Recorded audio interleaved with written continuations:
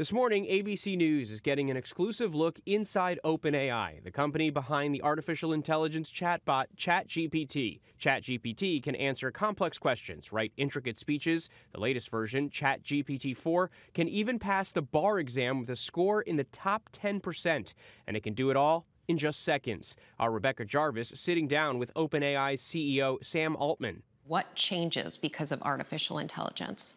Part of the exciting thing here is we get continually surprised by the creative power of all of society. I think people should be happy that we're a little bit scared of this. I think people should be You're happy. a little bit scared. A little bit, yeah, You of course. personally.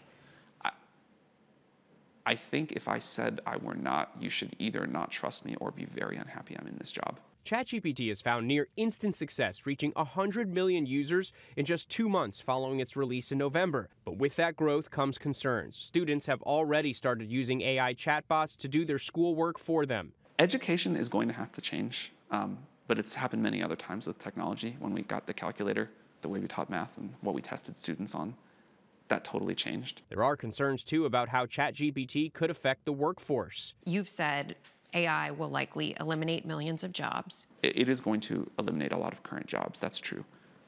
We can make much better ones. And then there are the more existential worries. We do worry a lot about authoritarian governments developing this and using it. Russia, China.